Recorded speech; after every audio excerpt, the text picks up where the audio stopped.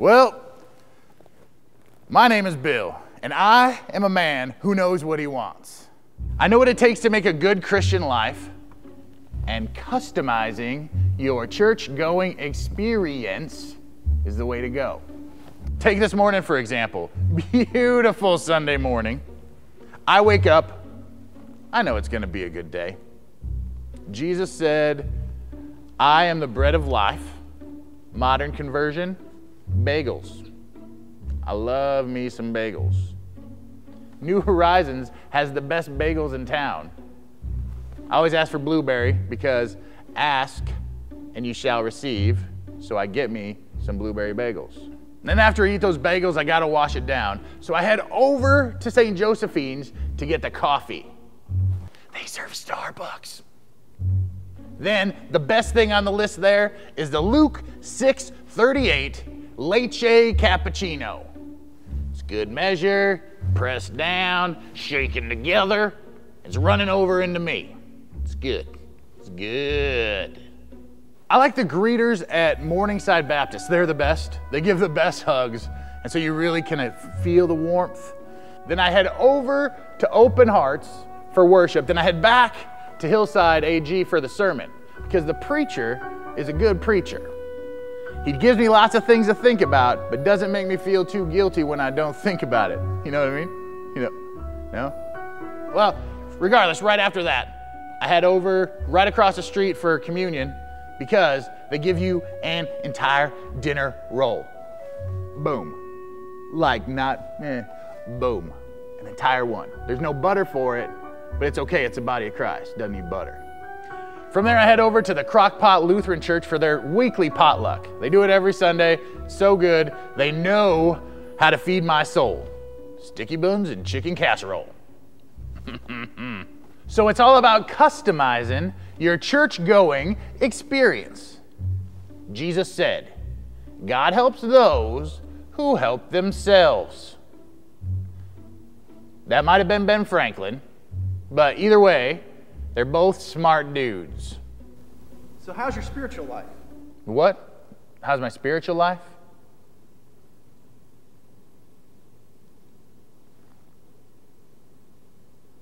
I guess I'll have to find a church for that.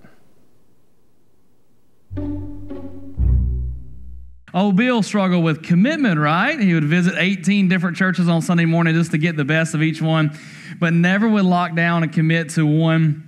And so Bill he might be considered a classic church hopper, and obviously that's poking fun at visiting churches but never really connecting. And so this morning we're going to talk a lot about what it looks like to commit to the local church, to commit. Now in our culture, the word commit is a 4-letter word, isn't it? We have a hard time committing to anything in our culture.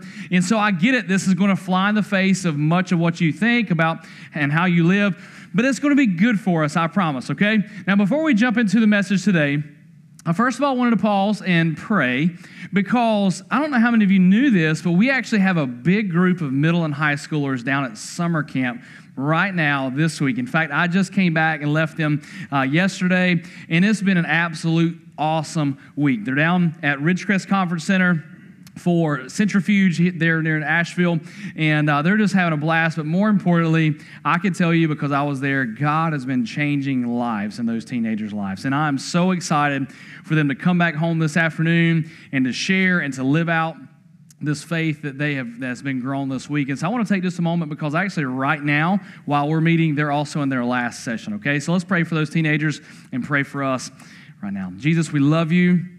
God, today we stand in your presence only because of what you've done on the cross, God. Without your death, without your resurrection, we would all be hopeless. And so today, God, we don't stand before you claiming to be righteous. We stand before you knowing that we are only righteous if we are in you. So we celebrate that, God, and we lift you up because of that, God. We celebrate you here this morning. We ask you to move. We ask your Spirit to teach us through your word. And God, I pray for our teens and our preteens that are down at summer camp right now, God, as they hear your word right now as we speak. I pray that you would continue to change lives, that you would continue to draw them to yourself, that you would continue to show them how much you love them, God. And God, I pray that they would return home and never be the same again. That they would be full-out followers of you, a disciple of you who wants to make disciples. And I pray the same thing over this group today. God, we need you. We need you to show up in a big way this morning. God, I don't know what everyone's facing that's watching online or that's here in person, but God, you know. God, I pray that you step into their darkness. I pray that you step into their struggles, their hurts. God, I pray that you meet them right there with your loving arms. And I pray this in Jesus' name. Amen. Amen. So last week we kicked off a new series called Weird Things Christians Do. Now, if you're not familiar with Christianity at all, there are some things that we do in the church that can appear to be a little weird at first glance. For example, what's the deal with Christians drinking these little small juice cups and eating these little pieces of bread? Like, what's that all about? Or maybe you've wondered why we dunk people under the water. Like, why do you do that? Or maybe you wonder why the church talks about membership, because for many of you, the only things you're members of are maybe your Sam's Club or BJ's, and that's because you can get 150 rolls of toilet paper for a discounted price, right? There's reasons that we join these different clubs or whatever, right? So why would we consider joining the church? What's that all about? Can't I just attend? So this morning we're going to explore what it means to be a church member. Here at LifeSpring Church, we call it partnering with LifeSpring Church, and we're going to unpack why that is. But what does it look like to be a church member? Now, if you missed last weekend, we explored what communion is, or what some traditions call the Lord's Supper. So if you missed that, all of our past sermons are on YouTube, on our YouTube channel, which is LifeSpring NC. Just search that. You'll be able to find us, check us out, and you can see any past sermons, but I would highly recommend you check that out. And next week, we're going to talk about baptism. Baptism. Why do we do baptism? Now, before we get started, let's establish this. There's one thing that every single one of us have in common, even though some of you guys I've never met or maybe have only said hello to once. Every single one of us, we want to live a life that we would look back on and say that was a fulfilling life, right? We want to live a fulfilling life. That's the desire of every single person that's ever walked the earth. In fact, just a few weeks ago, and y'all might think I'm kind of weird for this, so whatever. But I was walking past the graveyard, right? See all the gravestones, and I know some of you have done the same thing too. And as you read the names on the gravestones, you kind of think in your mind, like at least me, I'm like, I wonder what this person was like. Anybody ever think that? It's kind of weird. Like, but they're dead, so we don't know anything about them. I haven't even heard of them. But I wonder what they were like. Like I wonder if this guy was a really great electrician, maybe. Maybe that's what his deal was. Maybe he was a family man. He had a big family. Maybe this next person, maybe she was a great preschool teacher that just knew how to connect with kids and was great with kids and knew how to teach kids, and she had an awesome family. Maybe the next one was a college-age student that they had all these dreams and they were looking to be successful, and they had all these ideas of how they can impact the world, and life ended too soon for them. And you just kind of go down, and we don't really know, right? But you kind of go down, and you're just kind of curious. And I know it may sound a little weird, I get that, but that's just how my brain works. And so I wonder a little bit about them. But here's what I know to be true. Every single one of us will be just the same as them one day. And I get it, you're like, I thought this was going to be like a light, happy sermon. Why are we talking about death, all right? But we have to face reality, right? As maybe scary it is for some of us, we're going to be a name on a tombstone one day, so to speak. And here's what I know to be true. If we had the opportunity, if we were able to talk to those folks now and hear a little bit about their life, I would guarantee that they, just like us, were seeking to live a fulfilling life. Now, the question is, did they live a fulfilling life? Now, I'm not saying that some of them did not live a fulfilling life, but there are probably many of them that on the other side of it all probably look back, don't read too much in this, you guys follow me, okay? But they probably wish they would have done things differently so that their lives could be more fulfilling, more edifying, better off for the world, right? And I think that's the position that all of us find ourselves in. We want to live a fulfilling life. And the reason I talk about this, guys, is because, listen, there's going to be a day in which it's going to be too late. There's going to be a day when it's all going to end for us. And so for now, our goal is, God, what does it look like to live a fulfilling life, okay? I get it. That's most of our motivations for life. What does it look like to live a fulfilling life? Let me tell you this. What if I told you this morning that the only way that you can live a fulfilling life is for you to be a member of a local church. How many of you guys would think I'm kind of crazy? Don't raise your hand, but you would think, all right, this dude has lost his marbles. Like, to live a fulfilling life, I have to be a member of a local church. I would argue the answer to that question is yes, and I'm going to unpack it this morning. So if you're ready, look at your neighbor and say, I'm ready. All right, now look at your neighbor and say, I think the pastor's crazy, but I'm going to listen to him anyways. All right, so let's dig in, all right? So we're going to take a look at a passage this morning. This is going to be in Acts chapter 2, okay? If you want to flip along, if you have a Bible with you, you can. I'm going to warn you, we're going to be all over the place in the Bible today, okay? So let me suggest this. If you've never noticed, in the seat in front of you, on the back side of it, there's a little card that says sermon notes. I would highly recommend taking it, writing down notes. You can take down any things you hear that are impactful, but also you can write down these scripture references, and you can read them on your own a little later. But we're going to take a look at a passage that I believe is going to show us some very important things about church membership. Because the reason that many of you think that I'm crazy when I say to live a fulfilling life, you have to be a church member, the reason that I think that many of you think that I'm crazy is because of your view of what it means to be a church member, right? Because for most of us, if we're a member of anything, we have an idea of what it means to be a member of something. For example, if you join your local Sam's Club or BJ's, what do? You go in there and you fill out, a little basic paperwork, you pay them your dues, and guess what? For the next year, you get to enjoy the benefits of being a member of that place. You get to go buy all the toilet paper and soap or whatever you want, but you get to enjoy the benefits of being a member of that club. Or maybe you think of joining a local golf club or a local YMCA, right? What do you have to do? All you have to do is go pay them a little money, sign a piece of paper, fill out a little information, and guess what? You are now a member of that club. And guess what? You can do whatever you want to after that. You can go every day of the week. You can go once a week. You can go once a year. You don't ever have to go. It doesn't matter. Your membership ultimately does not matter to them as long as you're paying your money, right? As long as you're signing that piece of paper, you're paying your money. You do as you please, right? Many of us have a similar view of membership that we have for those places that we do on the local church. We think that we can join the church, sign a piece of paper, maybe shake a sweaty pastor's hand one day, and maybe get to the front of the room and he says, welcome, John Doe. This is the new member here and his family, blah, blah, blah. But from that moment on, after you've signed the paper and paid your dues or whatever, you don't have to do nothing in your mind. You're just a member of the church. And so I'm just going to live the same way I did beforehand. And really, membership, if we're being honest, membership doesn't really mean squat to you.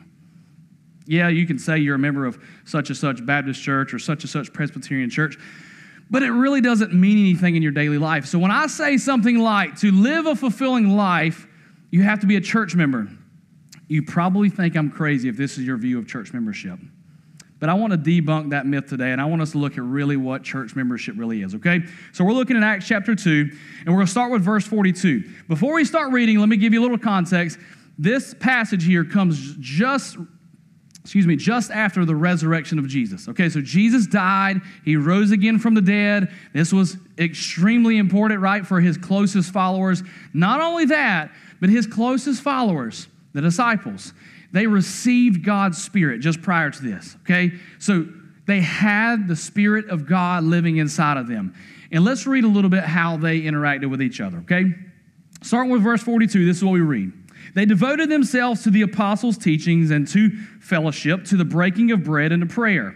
Everyone was filled with awe at the many wonders and signs performed by the apostles. All the believers were together and had everything in common. They sold property and possessions to give to anyone who had need. Every day they continued to meet together in the temple courts. They broke bread in their homes and ate together with glad and sincere hearts, praising God and enjoying the favor of all the people. And the Lord, get this, and the Lord added to their number daily those who were being saved. Those who are being saved. So we can spend an entire series unpacking this passage right here, guys. It is so, so good. But I want to zoom in on one small aspect at the very end. What did it require for someone to join this church?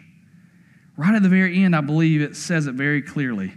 It says, and the Lord added to their number daily those who were being saved. See it? The gateway into this local church was salvation. John Stott, who's a well-known theologian, he said this about this passage. He said, the Lord did two things together here. He added to their number those who were being saved. He didn't add to them to the church without saving them. He didn't save them without adding them to the church. Salvation and church membership went together, and they still do. To be saved means to be a member of the local church. Those two things go hand in hand, and you can't separate the two. To be saved means that I'm now a part of a family of believers, a family who's united in Christ together. So you guys can write this down. This is our first major point of today. Church membership does not save, but it must follow salvation. Church membership does not save, but it must follow salvation. So admission into this family, the family of God, is as simple as being saved. This has nothing to do with signing a piece of paper, right? Even though I'm going to talk about, yes, there is a piece of paper in your seat, which is a little ironic, but we're going to talk about this in a moment. Being a part of the family of God, first of all, starts with being saved. And you may be thinking, now what does this have to do with being fulfilled? Like, I thought that's how we started. Well, get this. To live a fulfilled life, the first step of that is being saved. Being saved. Now, why is that the case? Because for some of you, especially if you're new, you're thinking, saved? Saved from what? So here's a story of the Bible. This is a story of the reality that we live in. Whether or not you've accepted it yet or not, this is the story we live in. God made every single one of us unique in His own image, which is really cool, by the way. He made us in His image, but every single one of us, from the day we breathed our first breath in this life, we were sinners. We were born into sin, but then as we got older, we chose to sin. Now, what is sin? Sin is missing the mark of God's perfection. It's rebelling from God's wishes, rebelling from God's commands, disobeying God. You fill in the blank. If it goes against God, it is sin. So not only are we born into sin, we also sin against God. Now, the problem with that, guys, is listen, we all inside of us, we want to live fulfilling lives. Well, guess what? You can't when you're in your sin because God has wired you otherwise. You're going against His good design. You pull a fish from water, what will happen? He will suffer and he will die. Every single one of us are living apart from God's good design. We are sinners. We sin against God. That's not how we were supposed to be. We were supposed to have great, perfect, pure relationship with God. But because we have sinned, a relationship with God is impossible. In fact, I've heard it said before, sin is like a gulf between us and God that we can't get across. There's nothing that you can do to repair the mess that you have made. Sin prevents us from knowing God. And even so, not only does it prevent us from knowing God, but guess what? Because of sin, we stand at odds against God. And therefore, God must punish the sin in our life. And I don't know what that will look like exactly, but to face the punishment and wrath of God is a scary thing, guys. And God says that your sin and my sin deserves His punishment. But guess what? While we have sinned against God and while our entire lives have been bent against Him, guess what? He has never quit loving us.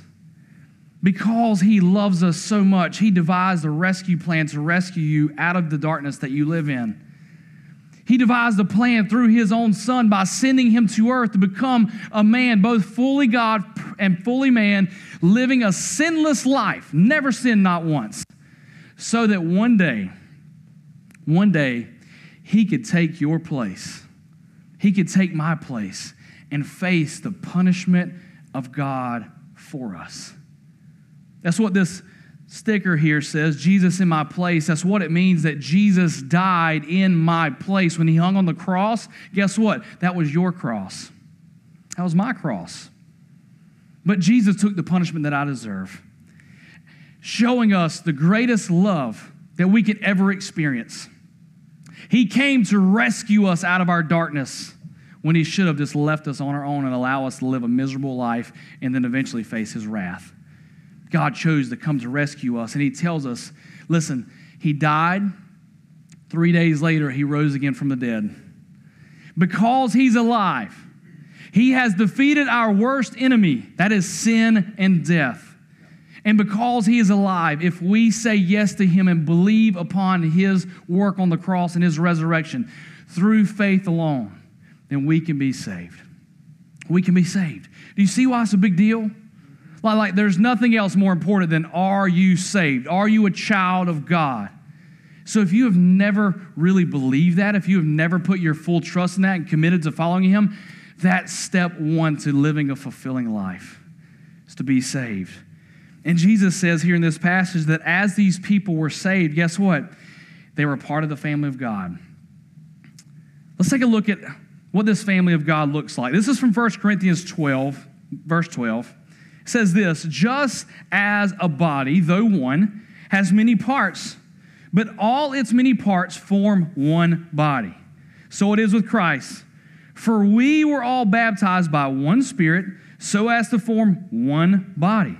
Whether Jews or Gentiles, it don't matter your race. Whether slave or free, it doesn't matter your background. We were all given the one Spirit to drink. Even so, the body is not made up of one part, but of many. You see, what we see here in this passage is the church being described as a body, right? And this body, it says, is unified around a few things. First of all, it says they are unified in salvation demonstrated by baptism. Baptism. Now, we're going to take time to really unpack that next week, but what you need to know is baptism is to show off what God has done in your own heart. It's an outward display to show the world and the church what God has done in your heart, that he has saved you. In the Bible, you don't have salvation apart from baptism. Those two things go hand in hand. And in the same way, salvation led to baptism, baptism led to church membership. When you're saved, you also are part of the local church. But get this church here, it says, are made up of many parts, but yet they form one body. Now, what unites them? They're united in salvation, demonstrated through baptism, but also it says that they are united because they all have the Holy Spirit. There's one Spirit here. Don't get caught up in the wording here. There's one Spirit. You see, the promise of the gospel is not only you can be saved from your sins, but that God himself will come and live inside of you once he rescues you. This is why we call it a relationship. Because God, the God who made everything, the God who sustains everything, comes and lives inside of you when you say yes to him. Guys, nothing else matters. Your background doesn't matter. What you did last night doesn't matter. Your ethnicity doesn't matter. Your income doesn't matter. What matters is whether or not you have received Jesus, whether or not you have been saved. And he'll save any one of us, no matter where you are, no matter what you've done. That's the God that we serve. So this body is supposed to work together, all different parts, right? The body has an arm. It has two arms, hopefully. It has legs, feet, toes. It has all these different body parts. But God says that all of those body parts are to work together to accomplish the mission that Jesus has given us. And get this, one arm apart from the body doesn't do the body any good, does it? A leg, I actually tried to get a mannequin for this sermon, by the way, full disclosure. I tried to get a mannequin. I was going to take them apart. But did you know that mannequins cost a lot of money?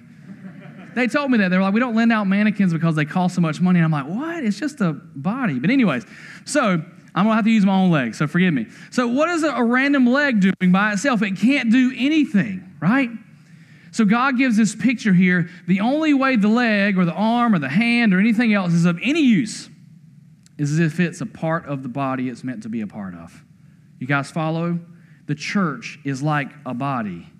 And guess what? Just as you being an arm by yourself is not doing anybody any good, guess what? The rest of the body is relying on that arm. So you're valuable to the local church. You're an arm, you're a leg, you're a foot, you're a mouth, right? Some of you have very big mouths, but that's okay because you make up the body. You make up the body. So you can't separate salvation from church membership. In fact, you guys can write this down. This is our big statement of the day. Just as salvation demonstrated through baptism is your commitment to Christ, so church membership is your commitment to Christ's family. Just as salvation demonstrated through baptism is your commitment to Christ, so church membership is your commitment to Christ's family. So Mark, how does this help me live a fulfilled life? I need you to bring it back around here because it's how you started. And what does this have to do with me living a fulfilled life? Because listen, unless you are part of this body that God has made you to be a part of, you will always be left You will always be left feeling unfulfilled because you're just a stray arm running around or a stray leg. But when you're plugged into the body, God is going to do something awesome in your life. So God is screaming at us, never consider doing it alone. Following Jesus, yes, it's a personal decision, but it's never just personal. Amen. It's a family you step into when you say yes to Jesus. Look at how this body benefits us. Look at Ephesians 4:16. It says this, from him, the whole body, joined and held together by every supporting ligament, grows and builds itself up in love as each part does its work. You know how you grow as a Christian? It comes through the body. Amen. It comes through the body. God uses the body to help you grow. Guess what? You need people speaking truth in your life. You need people loving you, pointing you to Jesus, encouraging you, kicking your rear end once in a while. We all need that, right? We need that in our lives. So in order for your life to flourish, guess what? You have to be a part of the body. And in order for the church to flourish, guess what? You have to be a part of the body because the church relies on you. And I'm talking about the local church here. Like, how many of you know there's the global church? Like, there's Christians all around the world, most of which we'll never meet, right? That's what you might call the global church. However, the majority of the time in the New Testament, which is the part of the Bible written about Jesus, after Jesus, and kind of reflecting on Jesus' life and his death and resurrection, that whole portion, when it speaks about the church, most every single time it's talking about a local church. It's a letter written to a local church. It's Paul addressing a local church that he helped start. It's talking about joining a local church and being baptized into a local church. So we have this picture that the church is a body. And so the question that comes up is, well, is it possible to be a Christian and to not be a part of a local church? You see, it wasn't too long ago, just recently actually, I was speaking to someone and they were sharing with me about their faith story, and I was rejoicing with them and just hearing a little bit about what God's been doing in their family's life, and it was really cool, guys, and I was celebrating with them. And I asked them, though, as a follow-up question, I said, well, what local church are you guys a part of? Because there's some really good local churches around Johnson County.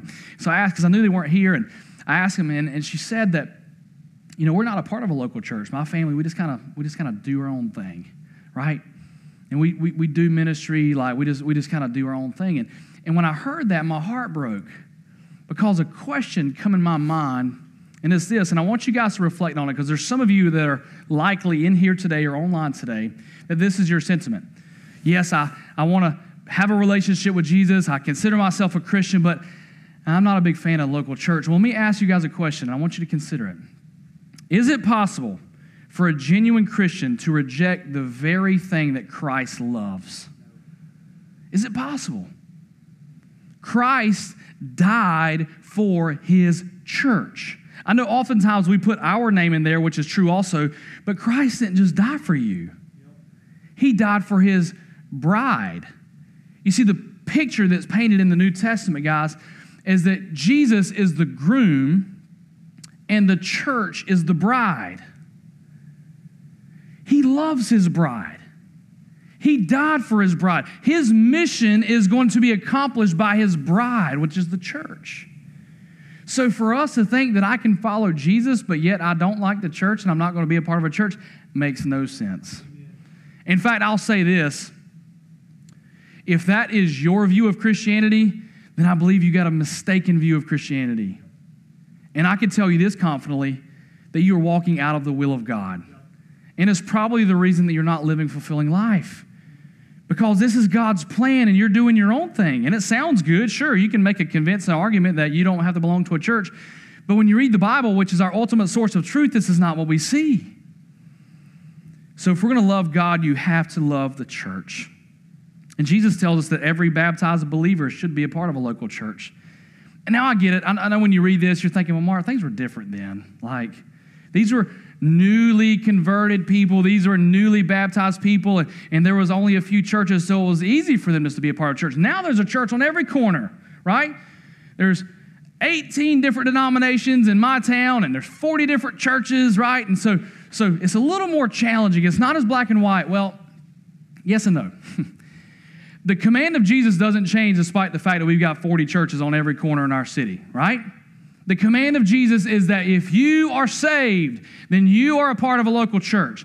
Doesn't change, right? So you have to discover and learn, how am I to navigate what Jesus commands me to do in light of the culture I live in? So how does this apply? How does this apply? It means that every single one of us should be asking, what church am I going to be officially a member of, a part of, a committed part of, right? And there's no such thing really in the New Testament of someone who just attends a church. There really isn't. I know I'm stepping on some feet here, and some of you are probably going to stake me to a wall after this, but there really is no such thing as someone who just attends church services, but who's not a part of a local church, who's not a member, who's not plugged in, who's not serving, who's not loving, who's not connecting with a local church. There's no such thing. Now, I get it. In our culture, you kind of have to feel things out a little bit. I get it. Like you probably don't want to join a church just after visiting them one time or whatever. But listen, after a few weeks, at the most, after a few months, you should know. God's not going to delay confirming that in your heart. If there's a delay after a few months, guess what? That's on you. It ain't God. There is so many ways that you can explore a church into our society. Like every one of our sermons is online. Everything we believe about God is online. If you want to know more about our church, guess what? We have people who will be more than glad to have coffee with you, lunch with you, answer any questions you may have. And guess what? There is no reason why you shouldn't commit or either say, this isn't for me. Straddling the fence is never a good posture for any Christian. It's not. And I get it. Half of y'all might not be here next week after this, but that's okay, because guess what? I want you to know the truth of God, and the truth of God is either commit or commit somewhere else, but don't keep one foot in and one foot out. There's no such thing in God's economy. So if we can help with that, let us know. Let us know, because I'll be more than glad to either say, hey, you should plug in here at LifeSpring, join LifeSpring, or I could direct you to another church, because guess what? There's some awesome churches around, and this isn't a competition. We're building the kingdom of God together. It don't matter what label's on the name. We are working together. In fact, many of you may not know this, but we're a part of like 3 different groups of churches that are all working together locally and across the state, across the nation, across the world even, to plant churches, to support each other. We're working together because this thing isn't a competition. So if LifeSpring, you feel like this isn't my flavor of ice cream, guess what? I can recommend you at least 3 other flavors down the road that you might like a little better, right? If that's even a word. I don't even know if that's good either. But listen, what I'm saying is, this isn't a sales pitch for LifeSpring Church. This is a sales pitch for the Word of God, to show you what the Word of God says and to challenge you to commit somewhere. And listen, the moment you walk out of these doors, guess what? You're leaving the greatest set of leaders and pastors that you will ever find in Johnson County. I mean, I'm serious. Look at what you have here. You have the Gerber baby's face right here pastoring you today, okay?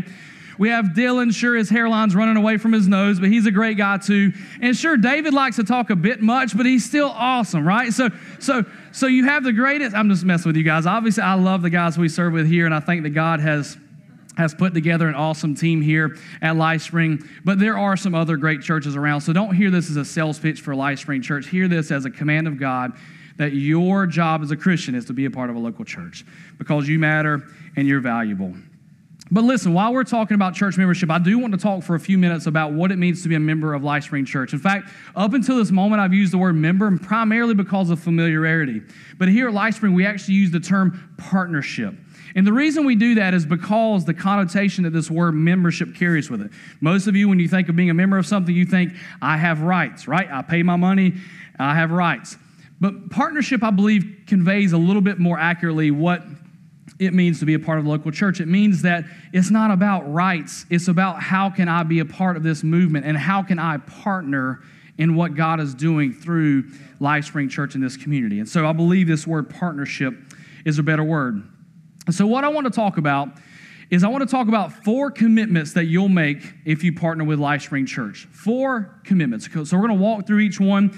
So here's the 4 commitments real quick, and then we're going to unpack each one. First of all, when we commit to LifeSpring Church, we are committing in how we relate to other partners at the church. We're making a commitment to other partners at LifeSpring Church. Number 2, we're also making a commitment in how we relate to God. We're making a commitment on how we relate to God. Number 3, we also are making a commitment in how we relate to the leaders of LifeSpring Church. Okay, so we're going to unpack that. Number 4, we are also making a commitment into how we interact and how we love those outside of LifeSpring Church. So there's 4 commitments that we are asking for people that partner with LifeSpring Church to make. So let's read a passage of Scripture that I believe is a beautiful picture of what it looks like to be the local church. This is from 1 Thessalonians chapter 5. I'm going to read about 10 verses, so you guys just read along with me. Starting with verse 14, we see this. And we urge you, brothers and sisters, warn those who are idle and disruptive. Encourage the disheartened, help the weak, be patient with everyone. Make sure that nobody pays back wrong for wrong, but always strive to do what is good for each other and for everyone else. Rejoice always, pray continually, give thanks in all circumstances, for this is God's will for you in Christ Jesus. Do not quench the spirit. Do not treat prophecies with contempt, but test them all and hold on to what is good. Reject every kind of evil. May God himself, the God of peace, sanctify you through and through. May your whole spirit, soul, and body be kept blameless at the coming of our Lord Jesus Christ. The one who calls you is faithful, and he will do it. We are all a work in progress. So what this scripture pictures, we are all a work in process, and every one of us has a role to play in helping God's church become the church he wants it to be. So what do these commitments look like? Let's first of all explore the commitment that each of us make to other partners in LifeSpring Church when we become a partner in LifeSpring Church. The first and biggest commitment that we make is to gather together. There is no such thing as being a part of a local church without gathering with that church. Now, I'm not saying you have to attend X amount of Sundays per year to officially be considered like your gathering or whatever. Like it's not super black and white like that. It's a principle that you gather with the local church. Sure, you might miss a Sunday here and there. You might miss this and that and the other. But the principle is that I am committing to gathering with the local church, because guess what? Unless we gather together regularly, you're not really a part of the church. Your name might be on a list, whatever, but unless you gather together regularly, you're not really a part of that church. Now, especially after we come out of what we just came out of with the pandemic, gathering together is more important now than it's ever been before. We need to gather together, right? Now, there's lots of ways you can do that, and we're never going to put limits on that. If you want to gather daily, that's awesome, right? Minimally, though, as a church, we're going to gather on the weekends together. Every weekend, we're going to gather together. But there is no limits to that, so gather together. And when you gather together, here are some commitments that we're making to each other. We're going to love each other. We're going to pray for each other. We're going to serve each other. We're going to rejoice and give thanks with one another, right? We're going to be patient with one another. We're going to pursue peace and unity with one another. This is what we're going to do when we gather. And last but not least, we're going to hold each other accountable. And I know that's a 4-letter word in the church, because no one wants to be held accountable, but we need to hold each other accountable. We need someone saying, hey, man, I haven't seen you lately. I haven't seen you lately. Are you still, what's going on? Everything good, right? How's your time in the Word of God been lately? How's your prayer life been lately? How's your family doing? We need people keeping us accountable.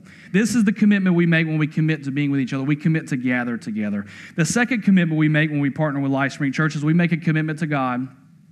And the commitment towards God can be summarized by saying this. It means that we are committing to abiding in Jesus and becoming like Jesus.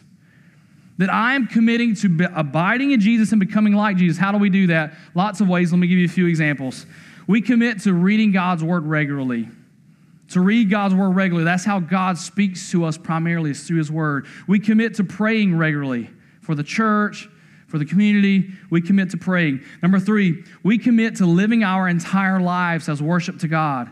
In other words, I'm not just a Sunday morning Christian. I'm a 7-day-a-week Christian. Every moment of every day, I want to live to worship God. We're committing to giving to God of our time, of our talent, of our treasure. We're making that commitment to God. It's all yours. It's not mine. If you've talented me in something, if you've given me something, guess what? You gave it to me. It's all yours. I give it back to you. That's the commitment we're making. And last but not least, we're committing to love God above all else. Nothing else in the place of God. This is the commitment we make to God when we partner with a local church. Number 3, what does it look like to make a commitment to the local leaders of the local church? Okay? Now, some of you are like, why have we got to do that? Like, that's getting kind of weird right here, right? Because in our society, we don't really love the concept of authority. We don't. We all want to be our own authority. We want to call our own shots. We don't like that. But get this. When we say yes to God, guess what we're also doing? We're saying, yes, I submit to your authority, God. So the first thing we need to know in a relationship with Jesus, guess what? He's the authority. I'm not. But also within the local church, God has appointed elders and pastors to oversee that church and to have authority over that church. And so what it means to commit to a local church is saying, I will respect and love the elders and pastors of that church. And that doesn't just apply to elders and pastors. It applies to everybody in leadership of that church, because guess what? God is the one working through that church, and God has appointed leaders to lead you at that church, whether it's team leaders or group leaders or whatever it may be. But it means when I say to partner with a local church, it also means that I'm going to respect the people in leadership at that church. And so what does that look like? 1 Thessalonians 5, this is going back a couple verses to verse 12, says this. Now we ask you, brothers and sisters, to acknowledge those who work hard among you and care for you in the Lord and who admonish you. Speaking here of the elders of this local church. Hold them in the highest regard and love because of their work. Live in peace with one another. So when you make a commitment to be a partner at LifeSpring Church, you're also committing to these things. And that would include this. First of all, acknowledge and honor your leaders. Like in a culture where we want to backbite and talk badly about, like, acknowledge and honor your leaders. Secondly, pray for your leaders, pray for the pastors, and pray for their families. They have stepped into the bullseye of Satan whenever they step into a leadership role at LifeSpring Church. So pray for them, pray for their families. Bring your pastors Krispy Kreme donuts and gift cards to a local steakhouse. Anytime, that's actually not in the Bible, but it's not a bad practice, all right? Follow your leaders joyfully, right? It's easy to always buck against people. Some of us, that's our nature. But be willing to be a good follower. And I get it. Sometimes if you get caught in a bad situation in a church that's not teaching the Bible, there are times that you may need to buck back a little bit or maybe confront the pastor. But there's a place and time and a way to discuss that. It's not by smearing them on Facebook. It's not by putting dirty mail out there. Guys, listen, honor your pastors. Number 5, even when there is some slight disagreement, let's agree to be in unity with our pastors. Let's agree to be in unity. Sure, we might disagree on some little minor things, right? But that's a part of being unified together. We can disagree on the little things, but agree on the big things and be unified in that. Last but not least, when we make a commitment to be a partner at LifeSpring Church, we are committing to also those outside of the local church. Look at Matthew 28. This is considered the Great Commission, one of the last commands that Jesus gave his followers, and this goes for us too. Many of you are familiar with this. We'll read it together. Verse 18 says, Then Jesus came to them and said, All authority in heaven and on earth has been given to me. Therefore go and make disciples of all nations, baptizing them in the name of the Father and of the Son and of the Holy Spirit, and teaching them to obey everything I've commanded you. And surely I am with you always to the very end of the age. As a partner of LifeSpring Church, we want to give every single person who is not saved an opportunity to hear about Jesus and to become a disciple who makes disciples, right? We want to give every person an opportunity to step in that. So here's the commitment that we're making towards those outside of the church. First of all, we're committing that we are going to be missionaries both at home and beyond. Now, you may not think of yourself as a missionary, but guess what? If you are saved, you are a missionary. You are one on the mission of Jesus. Okay? So we're committing to be a missionary to those who are not yet a part of the family. Number 2, we're committing to sharing the gospel of Jesus with anybody we can. Number 3, we're committing to inviting folks to be a part of the family here at LifeSpring, whether it's by inviting them to a Sunday morning or inviting them to something else. We're committing to inviting people. Number 4, we are committing to figuring out ways to reach the lost people around us. Whether they're at our workplace, in our family, in our community, we're committed to helping reach them. Number 5, we're praying for those around you who do not know Jesus. We're praying for our community, right? Unless we're praying, then guess what? There's likely not going to be much movement. We're committed to serving them, both personally and also corporately, right? Looking for ways for you to serve the people in your neighborhood, looking for ways to join together as a church to serve. For instance, we have a partnership with South Smithfield Elementary School that we send volunteers, and we love them, and we want to bless that school. And so to commit to being a part of LifeSpring Church means to also commit to corporately working together to bless this school. And last but not least, when we commit to being a partner of LifeSpring Church, we're committing to working together to take this good news to the nations and not just locally. Sure, God has you right here in this season, but we can pray, we can give, we can go to the nations, because guess what? The whole world needs to hear the good news of Jesus. See, the family of God is a family that multiplies. That's who we are as a church, a family that multiplies. So I get it. We've talked about a lot of stuff today, and you're probably still thinking, like, what does this have to do with being fulfilled? Well, I hope that you've seen what we've covered so far, that first of all, fulfillment starts with being saved. But number two, fulfillment comes as we join the body, Christ's bride, the local church. Because if we are living in Christ, if we are saved by Him, and we walk away or do not walk with the local church, then guess what? We are out of His will. And there is no way that anybody will ever live a fulfilling life apart from God's will. You won't. You won't. So here's what I'm challenging each of you to do. I'm challenging each of you to consider, where are you at in the journey? If you're new and you're like, I'm not joining this church today, it's my first time here, and I'm not so sure that you aren't a whackhead or whatever. I don't know what position you're in, but I get it. You might not be ready to join the church today, and that's fine. But if you have been a part of LifeSpring Church for a little while, maybe you've been attending, maybe for a few weeks, few months, maybe for some of you a few years, and today's the first time you've really seen a clear picture of what it means to be a member or a partner of LifeSpring Church, and I want to challenge you, don't sit on the sidelines anymore. Commit and become a part of this body. But for those of you also who are already partners at LifeSpring Church, in fact, everybody can take a look at the papers in your seat. For those of you who are already partners at LifeSpring Church, which is a lot of you, take a look back at what you agreed to. Use this as a reminder to the commitment that you made to each other, to God, to the outside world, and to the pastors of this church. But if you're not yet a partner here at LifeSpring Church, I want to invite you to take that step of faith and to commit. Because we would love nothing more for you to step in to this body and become all who God wants you to be. Because maybe you're the arm that we're missing, or maybe you're the leg that we're missing, right? And God wants you to be a functioning part of His body. So during the last song and during our kind of our closing portion of today, take time and fill that out if you want to take that step. Or if you have questions, maybe you've got some specific questions. Listen, I'll be up here afterwards. Find one of the other pastors around. We'd love to answer any questions you have. But listen, do not miss the main thrust of today. Church membership is what God wants for every one of you. So if you have given your life to Jesus, then do not delay.